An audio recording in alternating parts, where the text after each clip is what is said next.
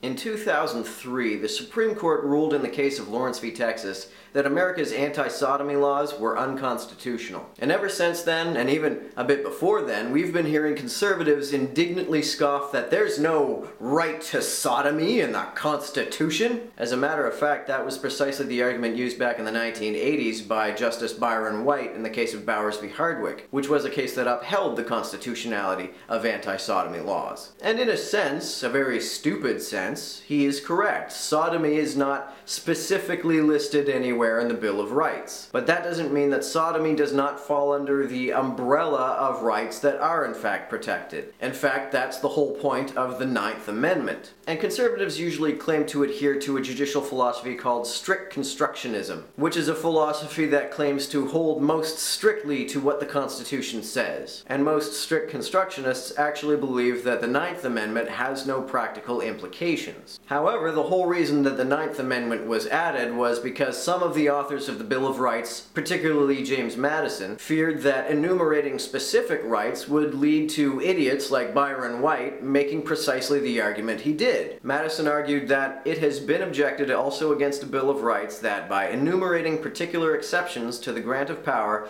it would disparage those rights which were not placed in that enumeration, and it might follow by implication that these rights which were not singled out were intended to be assigned into the hands of the general government and were consequently insecure. And of course, it's profoundly ironic that strict constructionists, those who claim to hold most strictly to the Constitution, are the ones telling us that an entire amendment should be completely ignored. So you may ask, how is it that you figure that sodomy is protected? Surely the Ninth Amendment doesn't allow you to just make up rights out of thin air. And that's true, but you can reasonably assert that there are rights implied by the penumbras and emanations of the enumerated rights. In Lawrence v. Texas, the Supreme Court ruled that anti-sodomy laws violated the Due Process Clause of the 5th and 14th Amendments that guarantee a right to liberty. Sodomy is not specifically mentioned, but if you live in a country where the government can come into your bedroom and tell you what kind of sex you can and can't have, I think any sane person can recognize that that is not a country that has liberty. And the Supreme Court had already ruled that private consensual sexual acts are protected by the Liberty Clause in Griswold v. Connecticut and Eisenstadt v. Baird. In the dissenting opinion in Bowers v. Hardwick, it says that individual decisions by married persons concerning the intimacies of their physical relationship,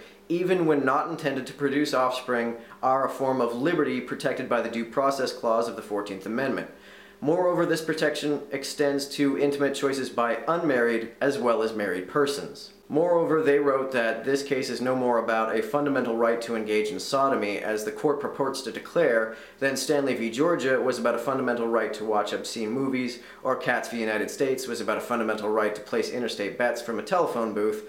Rather, this case is about the most comprehensive of rights, and the right most valued by civilized men, namely the right to be let alone. And it's funny how conservatives claim to love liberty so much, but they are for some reason in favor of the government being able to get itself involved in the most intimate realm of your personal life. When Michael Bloomberg tried to place a limit on the amount of soda pop that you could buy, conservatives completely lost their shit. But arresting people for having the wrong kind of sex, well, of course that is a legitimate use of state power. So is there a right to sodomy? Maybe there's not a specifically mentioned right to sodomy, but there is a right to liberty. And if you think that you're in a free country where cops can come into your bedroom and arrest you and your consenting partner because you're having sex the wrong way, then you have one twisted view of liberty, my friend.